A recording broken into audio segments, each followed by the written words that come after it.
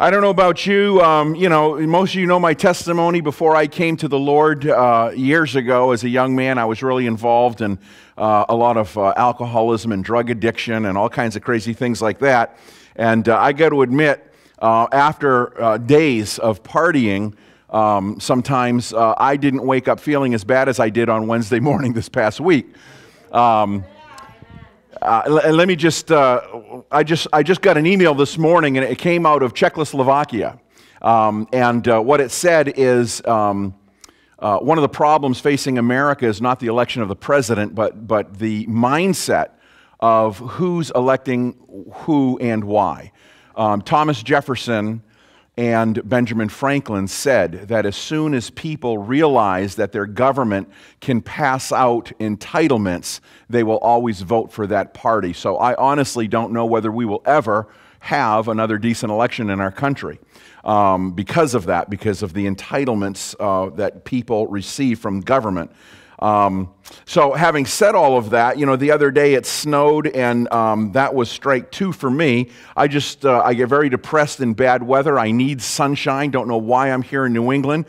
Diana laughs about it because they actually went online and looked it up. It's called seasonal adverse disorder, and they joke about, oh, pastor's sad this morning. He's got SA.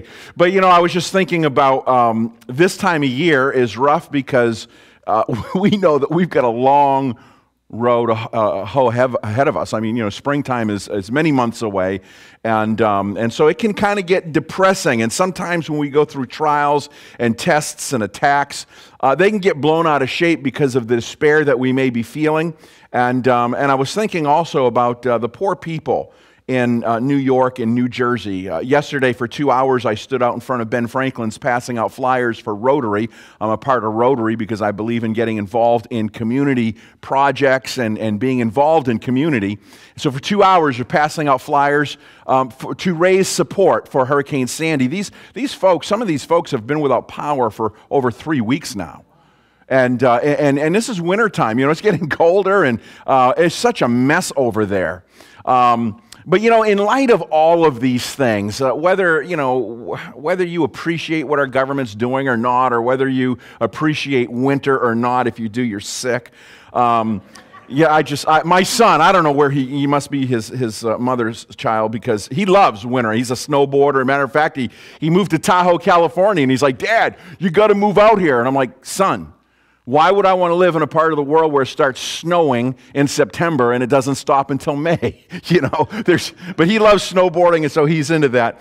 But I wanted to share a message as I was just seeking the heart of the Lord, saying, God, in light of what we experience in life, where should we have our mind set? And I just want to share with you in Psalms 46. I want to go through this whole psalm. This is a psalm of David, who really understood some hardships. He understood some persecution in his life. He understood what it was like to be under the gun. And he starts off in Psalms 46, verse 1, and he says, God is our refuge. And boy, I'll tell you what, that says it all right there. As a matter of fact, that's the title of my message this morning. God is our refuge. God is our refuge. I had written a song years ago, and somebody gave it back to me this morning. As the waters revive the deer, we need your spirit in New Hampshire. For our state, our cities, our towns, may the rain of your spirit begin to pour down. We are praying for our state. We ask for your mercy. It's not too late. Forever you're still the same. Our only refuge is in your name. And that's so true, that God is our refuge. And he goes on and he says he is our refuge and our strength. That when we turn to God, it's not because we're like little scaredy pants and we just want to, go and run and cower.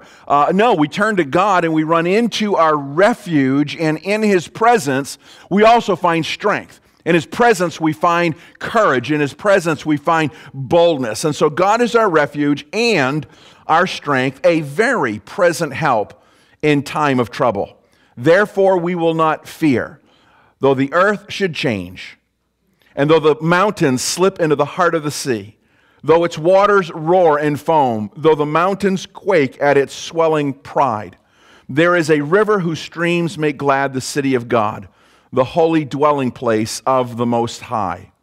God is in the midst of her. She will not be moved. God will help her when the morning dawns. The nations made an uproar. The kingdoms tottered. He raised his voice and the earth melted. The Lord of hosts is with us. The God of Jacob is our stronghold. Come, behold the works of the Lord, who has wrought desolations in the earth. He makes wars to cease to the end of the earth. He breaks the bow and he cuts the spear in two, and he burns the chariots with fire. Cease striving and know that I am God. I will be exalted among the nations. I will be exalted in the earth. The Lord of hosts is with us. The God of Jacob is our stronghold. So in this psalm, David says twice that God is our stronghold. Once he says God is our refuge. And I think sometimes we just need to remind ourselves who it is that is our source. You know, God's indictment against Israel in the days of Jeremiah was that the Israelites had hewn out, according to God's word, they have hewn out cisterns that could not hold water, and they have forsaken the source of water. And so sometimes when we forsake the source of water, we look to create our own reservoirs. And Jeremiah's thinking, and in the picture, is that sometimes they would hew out reservoirs in rock, but there would be a fissure in that rock, and the water would always run out. And that's what he's saying. He's saying, you know, you're hewing out cisterns which can't hold water, and you're forsaking the very source of the water in the first place. And so we don't want to do that. We want to recognize that our faith is in the living God, that he is the source of our comfort. He's the source of our strength. He is our refuge. Webster says that a refuge is anything to which one may turn for help, for relief, or for escape. The thesaurus says that a refuge is a hideout. It is a retreat. It is a shelter. It is a safe harbor. It's interesting in verse 2 of that psalm that we just read, he says, because God is my refuge, because God is my strength, because God is an ever-present help in time of trouble, I will not fear. I will not fear the tomorrows because my faith is in God today. And that's a pretty good word, I will not fear, in light of Jesus' statement in Matthew chapter 24 when Jesus starts talking about what are the signs of the end of the world, what are the signs of his second coming, and he says men's hearts will fail them because of fear. And so we don't want to get gripped up in fear. We don't want to be moved by fear because nothing good comes out of fear. He says, rather, I will not be afraid because God is my refuge and God is my source and he's my strength. And so I'm not going to be moved by those things. There's a story in the book of Acts in 27 where Paul is on a ship, and it says in verse 14, before very long there rushed down from the land a violent wind called Euraquilo, and when the ship was caught in it and could not face the wind, we gave way to it and we let ourselves be driven along. You know, there's some times where storms come into our life and we try to fight the storm. And sometimes that's not always the wisest thing to do. Sometimes there's a time to fight a storm, and then there's other times to just let in and drift with the storm and look for the harbor. When you follow the story out in Acts chapter 27, they began to jettison everything out of the ship, and they just let the wind take them over, but they were looking for a shelter. They were looking for a safe harbor where they could beach the boat onto land.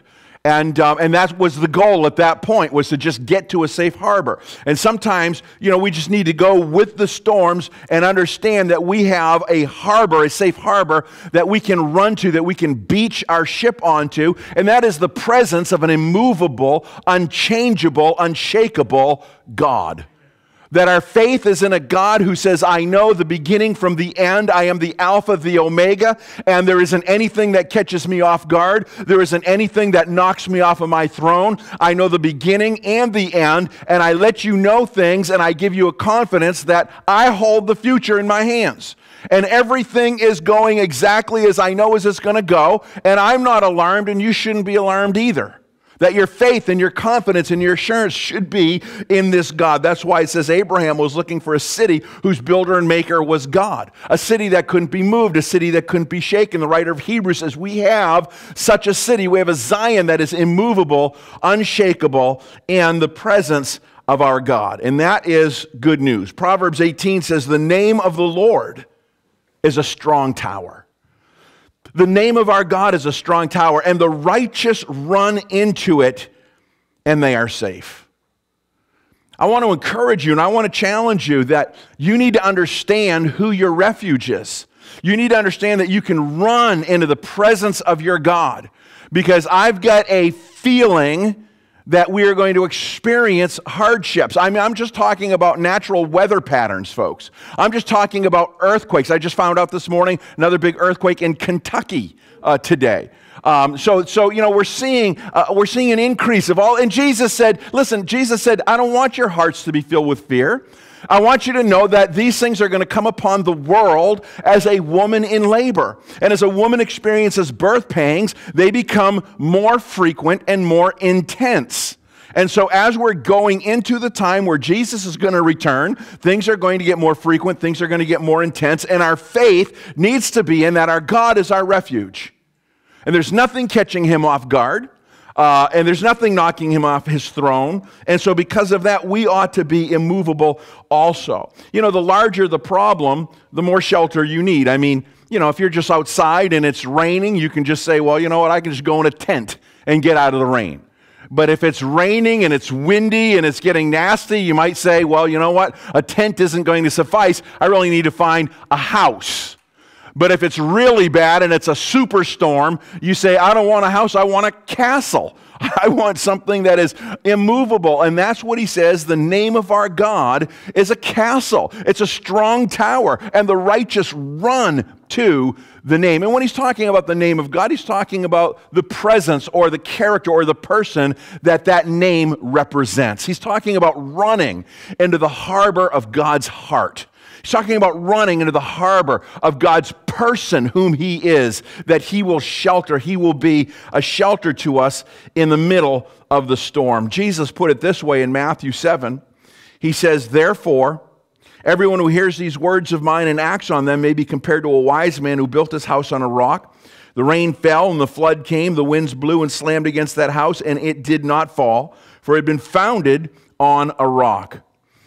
Everyone who hears the words of mine and does not act on them is like a foolish man who builds his house on the sand. And the rains fell and the floods came and the winds blew and slammed against that house, and it fell, and great was its fall. And so he's talking here about two houses, different foundations. The same winds came, the same rains came, the same floods come, and the only difference between what house stands and what house falls is they both hear the word. It's just that one acts on it. And so they're hearing the word. It's just a matter of whether they're acting on the word. And so he's saying, I want you to be believers in the word that are acting on the word, that are actually putting traction to the word, that are living your lives by the instruction of the word, that it becomes the foundation of what you're building on. So you don't build your life on other things, regardless of what they are. You don't build your marriage on those. You don't build your vocation on those. You don't build your family on those. You don't build your future on those things. You build solidly on the immovable rock of the Word of God. Do what the Word of God says and trust in the God of the Word that He will back over. He says, I watch over my Word to perform it. It will not return unto me void without accomplishing that which I sent it to do. And so when we build our lives on the Word and God's watching over the Word, then He's now watching over your life built on the Word. And that's why Paul said, I'm convinced that He is able to guard everything that I entrust unto Him, including our lives. You know, to trust Him means to know who He is, to understand His character, to feel safe in His presence, to know that He will not reject us, to know that He is always welcoming us because of faith in His Son, Jesus Christ. You see, the darkest hour can hit your life, and it doesn't have to cast a shadow on God's character. People who don't know God's character a lot of times turn and begin to blame God when things start happening. But that's not what has to happen. We don't have to start questioning God and blaming God when we understand His character and who He is. When we look at the life of Job and all the calamities that came against Job, Job's wife wanted to blame God and she wanted to encourage him to blame God, but Job wasn't going to blame God. He says, no, I know my Redeemer lives and I will see him on the earth. I'm not going to blame God. I'm not going to put this off to blaming God. The 3 Hebrew children in the middle of the fire, when they were thrown in the fire of Babylon in that furnace, they didn't blame God. They didn't say, oh God, why are we here? Why did you do this to us? As a matter of fact, they did just the opposite. They said, I want you to know something, King. You can throw us in that fire. Our faith is that God can deliver us, but even if he doesn't, we're not going to bow down and worship you. And so their faith was in God, not against God. And they didn't have to judge God or cast aspersions against God. Paul and Silas in Acts chapter 16, thrown into the middle of a Philippian jail, thrown into the inner dungeons, their hands and their feet in stocks. They didn't sit there and say, God, why are you doing this? Why are you letting this happen? They began to worship God. They began to praise God because they understood the immutability of the character of God, that God is unchanging. He says, I am the Lord, I changeth not. The Bible says there's no shifting shadows or variance with God. He doesn't change. And so the same God that blesses you one day is not the God that's all of a sudden cursing you and causing everything bad to go in your life the next day. And so we don't have to be moved by the dark times or the storms or the trials or the tests. Hey, we live in a fallen world. And Jesus said, I want you to get it. It rains on the just and the unjust alike. And so we understand that we don't have to have the dark times cast an aspersion on the character of who God is. He's always the same. He doesn't change. And you know what the Bible says? You know, my Bible says God is good. God is good. His plans for us are good and not for evil. You see, the real problem is that when the problems hit, that we get our eyes on the problem. That's the real problem. Getting our eyes on the problem is the real problem. Taking our eyes off of God is the real problem. You see, Peter's problem wasn't the wind and the waves. Peter's problem was getting his eyes on the wind and the waves, and then he began to sink. Israel's problem wasn't Goliath. Israel's problems was getting their eyes on Goliath and making him a bigger giant than God is. And our God is a giant. And he is a giant killer. And so the problem is getting our eyes on the problem, and then when we do that, we take our eyes off of the goodness of God, the character of God, the love of God, the immutability of God, the faithfulness of God, the honor of God, everything that constitutes who he is in his personhood. And when we do that, then we're not going to run into the safe harbor that our God is. Because if I'm questioning God, I'm not running to him. And so that's the real problem. In times of trouble, I don't want to be questioning him. I want to be running to him. I want to be in that shelter of that safe harbor of who he is and who his presence is. I don't want to be moved from anything. You know, there's another refuge out there, and it's what I call the refuge of lies. The refuge of lies is that I don't have to worry because my savings account will get me through. I don't have to worry about because I'm in good health right now, and that'll always carry me through. I don't have to worry because I've got training and experience. I don't have to worry about anything because I believe in our national defense. Yeah, you know, we know that the Bible says, unless the Lord watches over the city, they who watch over it watch in vain, right? Why? Because our refuge is not in those who watch over the city. Our refuge is he who is watching over those who are watching over the city. He who is watching over all things, and that is God. And so we got to get rid of the refuge of lies, that nothing bad will ever come close to me. I'm in an insulated little bubble of security. Oh my goodness, that is a refuge of lies. And we don't want to run into the refuge of lies. We want to run into the refuge of who God is.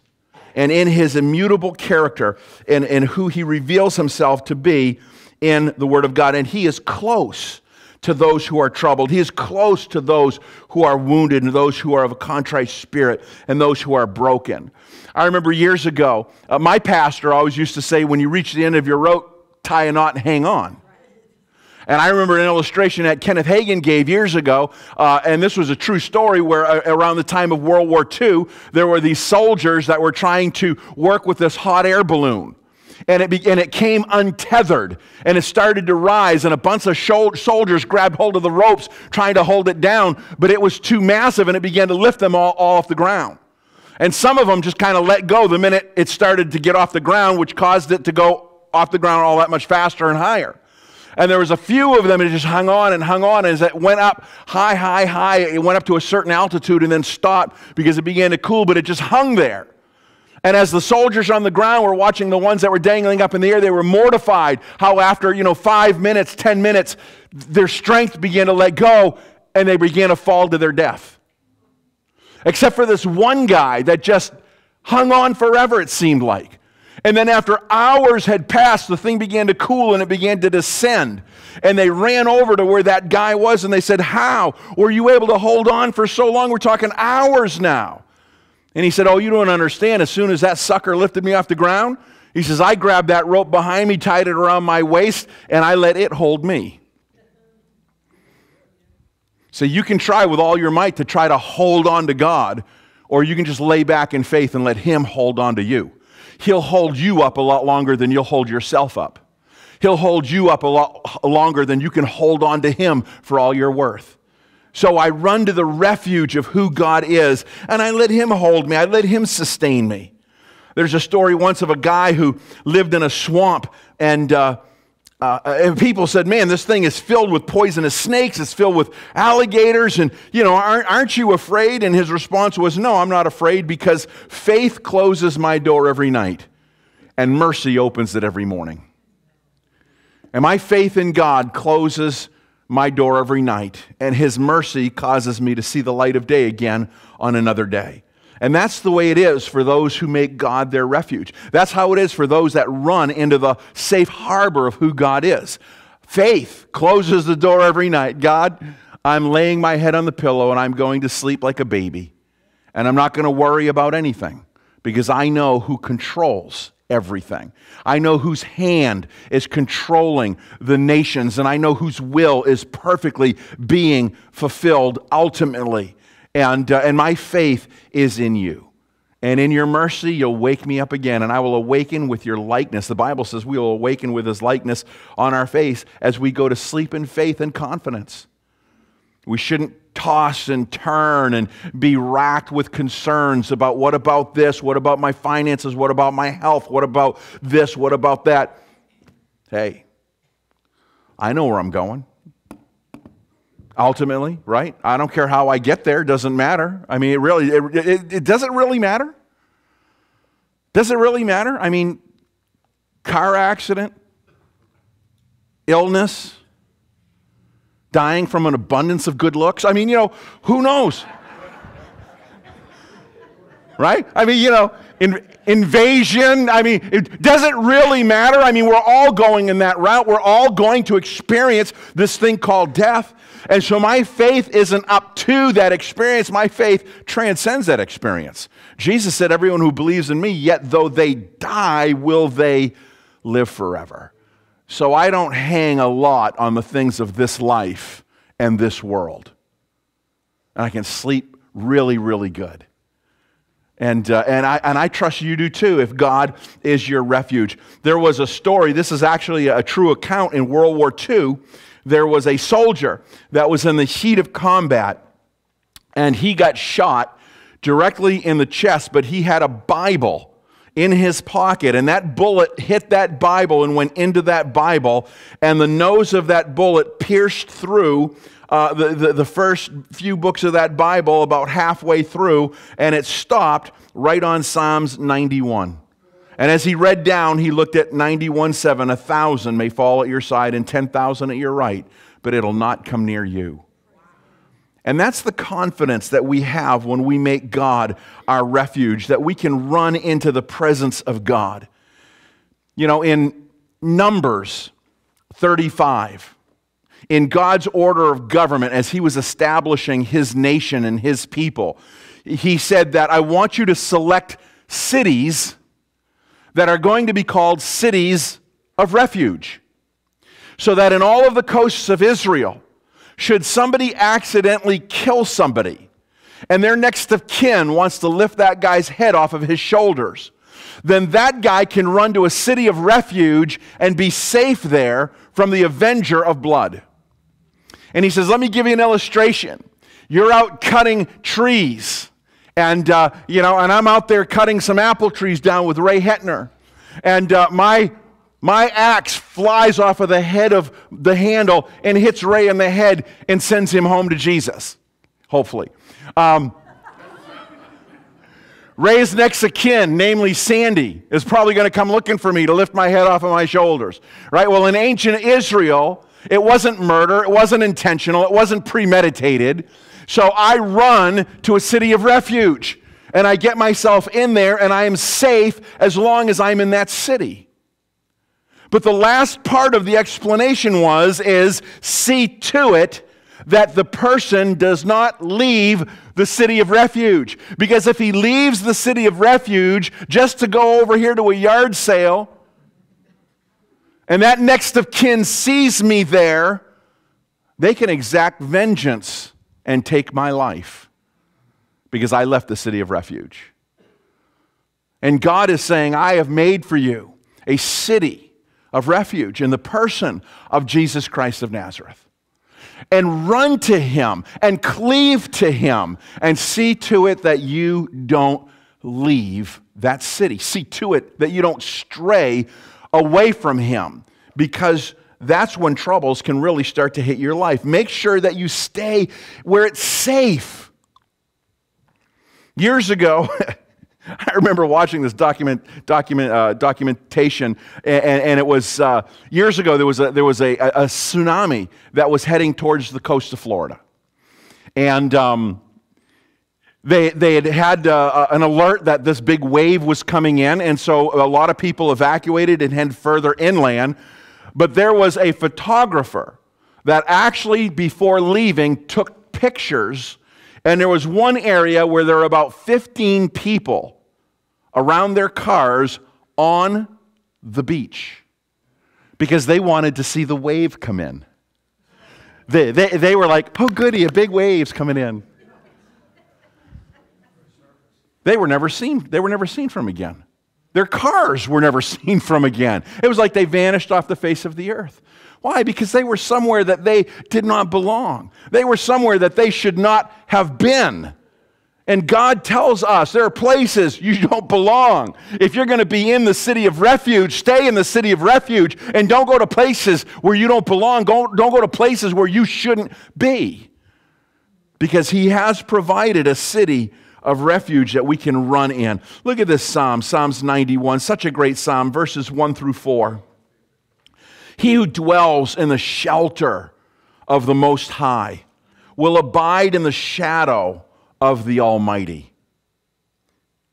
He who dwells in the shelter, he who dwells, not just when things get tough, like, oh God, help me, but you're dwelling there. You're living there because God is good.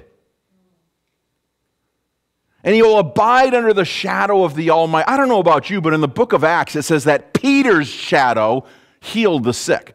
So can you imagine what it's like to dwell under the shadow of the Almighty in that place of refuge? I will say of the Lord, my refuge and my fortress. Here's something where he's using the words of his mouth. He is making a declaration. I'm speaking these words out. As I believe, so I speak. And I say these words, my refuge, my fortress. You see, when we started this thing off in Psalms 61, or 46 rather, it says, God is a refuge. And I think we've established that. But now it boils down to, he's my refuge. He's my fortress. This is now a personal declaration of faith. This is not that God is a shepherd. David said, God is my shepherd. This is not that God is a refuge. Now it's God is my refuge. It's a choice that I'm making, that I'm going to dwell in the presence of God. I'm going to be in the shadow of my God. He's my refuge. He's my fortress. He's my God in whom I trust. For it is he who delivers you from the snare and the trapper and from the deadly pestilence. He will cover you with his pinions, and under his wings you will seek refuge. His faithfulness is a shield and a bulwark. That's who God is. He is the glory. He is the lifter of our heads. He is the fire in our midst. And he says, I will say of the Lord. You know, the Bible says in Hebrews 11:3 that the worlds are framed by the Word of God. And your world is framed by the Word of God and by the words that you speak of the Word of God. So when you make that declaration and you understand and you've confirmed this in your heart that it is an immovable truth, that God is my refuge. He's my fortress. He's my strength. I'm not going to be moved. What did David say? Though the seas roar and foam, and though the mountains melt and slip into the sea, and though the nations uproar, and at times of calamity, I'm not going to be moved because I have made the Lord my refuge. And I know that all of this is just transitional. I am just a sojourner passing through. I'm just a pilgrim. I'm a journeyer. And my journey is not here and now. My journey is coming then, when I will see him face to face and I will be like him. The Cardinal of Rome spoke to Luther after he had posted his 95-point thesis on the Wittenberg Cathedral, and after he had started a Reformation. The Roman Catholic cardinal got to Luther and he said this. He said, what do you think the Pope cares for the opinion of a German boor? The Pope's little finger is stronger than all of Germany. Do you expect your princes to take up arms to defend you, a wretched worm like you? I tell you no. And where will you be then? Luther's famous response was, I will be then where I am now, in the hands of Almighty God. Isn't that, I mean, that just sums it up. That wasn't something that he thought through at the last minute. That was something he was basing his life in. I will be then where I am now, in the hands of God. I've placed myself in the hands of God, and I'm inscribed there, and no one can take me out. You see, where you will be when trouble hits depends a real lot on where you are right now. A real lot on where you are right now. This world is like an airplane whose engines have fallen off. You know, there's a movie out there right now with Denzel Washington called Flight, you know, about this airplane that gets into a disaster. I don't know, I haven't seen it, don't plan on it, but, you know, and somehow he saves that airplane. Well, I'll tell you what, this world is like an airplane whose engines have fallen off. It's irrevocable. It's unchangeable. It's like the Titanic that hit the iceberg. It's going down. It's going to be changed. And the scriptures are very clear about this. The Word of God teaches us that there's a time coming when Jesus will judge this world and things will change. And our only hope is in the refuge of who our God is. In Psalms 91, verse 14, he says, because he has loved me, this is God speaking now in this psalm, because he has loved me, therefore I will deliver him. You see, where you are when trouble hits depends a lot on where you are right now. And God is saying, because he has loved me, I will deliver. I will deliver those who I love, and I will set him securely on high because he has known my name. Remember, he said, the name of the Lord is a strong tower. The name of the Lord is a strong tower. And here he says, I will set him securely on high because he's known my name. He's known my name is a reflection of my character and my personality and who I am. And because he's taking safe harbor in the personhood of who God is, the character, the attributes, the reality of this God of love who sent Jesus Christ to redeem us from our fall and from our sin. And there's a time coming when he will judge this world and we look for new heavens and new earth. We look for a new city whose builder and maker is God. We look for a city that will be unmovable and unshakable at that time. We read towards the end of the book of Revelation in chapters 19, 20, 21 that there's a time coming when he says, the old will be set aside. And behold, I'm making all things new. And there will be no more death. There will be no more sorrow. There will be no more pain. There will be no more crying. And we look for that time, that utopia, that paradise, that time that we call heaven. Eternal life. Not just the quality but quantity also. Just this beautiful existence. And that's where our faith is. That's where our faith is. Somebody once preached a message years ago, a very famous preacher. I can't remember his name right now, but he preached a message, someday heaven, someday payday, but not maybe right now. But we can relax and have faith in God who is our refuge. I want you to just bow your heads for a moment and just close your eyes for a moment this morning.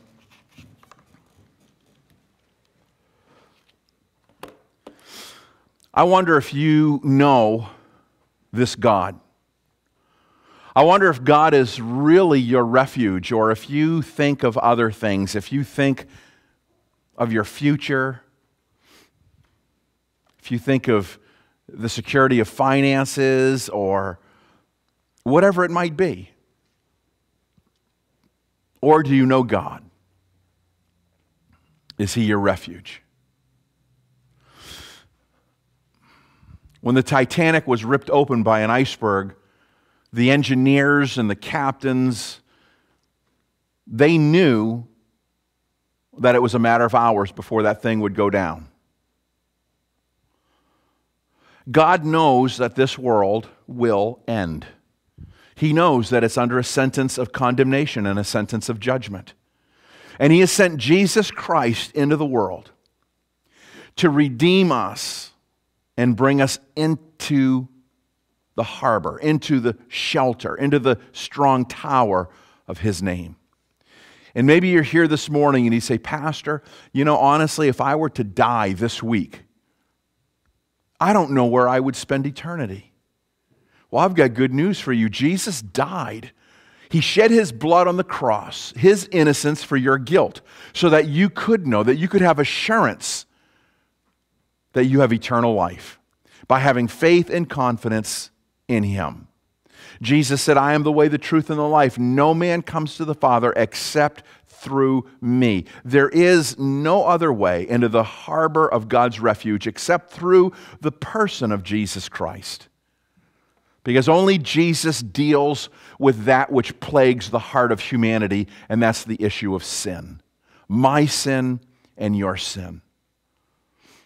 And maybe you're here this morning and you say, Pastor, I've never asked Jesus Christ to come into my life to forgive me and cleanse me of sin and to give me the hope and the promise of life everlasting, to where I know that God is my refuge, that God is my strong tower and my deliverer, so that I can set my love upon this God who loved me first.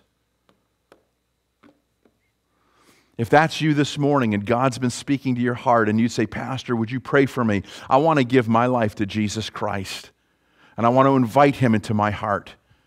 If that's you, would you raise your hand right now where I can see it? Heads are bowed, eyes are closed. Is there one this morning you'd say, Pastor, pray for me. I want to give my life to the person of Jesus Christ. I want to give my heart to Jesus. Yes, thank you very much. Is there someone else? You'd say, Pastor, I want to give my heart to Jesus. I want to know that when my eyes dim, I will awaken in the presence of my God, forever safe and secure. Thank you, Lord. Thank you, Jesus. Thank you, Jesus. For you who raised your hand, someone's going to come right up to you at the end of this service, give you some material and pray for you and encourage you. The most important decision you will ever make in your life is to give your life to Jesus Christ. For the rest of us, I want to encourage you. Don't let your faith be a second-hand thing. Don't let your walk be only a Sunday morning go to church thing. Make God your refuge. Make God your deliverer, your strong and mighty tower. Be immovable and unshakable because you are hand in hand with an immovable, unshakable God. Have a vibrant faith.